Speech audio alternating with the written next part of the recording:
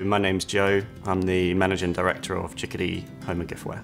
So Chickidee started when I left college. I left college with all of the hopes and dreams that everyone leaves college with, and it was just at the start of the 08-09 crisis. Without loads of experience and without a really good portfolio at the time, I found it really difficult to get work as a freelance. So I decided that I would be better at selling something physical. At the time, I guess it was blind arrogance. I just thought, well, I could do this. It was super tough, but I bought a trestle table from B&Q. I painted it, made it look really shabby chic, and I just took it to school fetes and I took it to market fairs and things like that, and just started selling some of the products.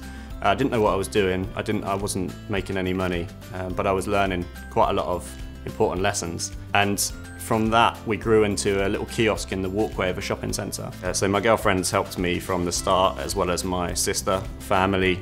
We're in a really strange but fortunate situation now where most of the business is now family members. We're fortunate enough to now have 6 stores in the UK, and we're also wholesaling.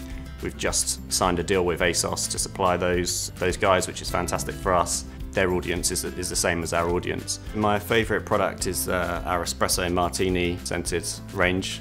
I know for me anyway, when I go out with my friends now, we used to be lager drinking lads, and now we're kind of sitting there with a blanket over our laps having an espresso martini. So I just thought it's a really fun product. So another area that we're trying to tackle at the moment is plastic.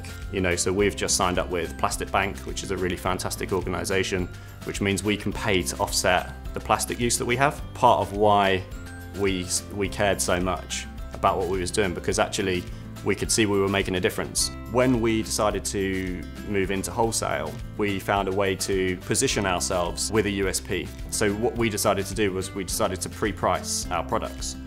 So if a retailer buys it from us and they literally just want to get it out onto the shelf, especially at Christmas, busy times when you just need to be selling, they could do that. I think for small businesses, you're always trying to be aware of what you can do to improve something. It's been an amazing journey, and yeah, sometimes I don't quite know how we've got from there to there, but we're here now, so we're just trying to do our best and enjoying it.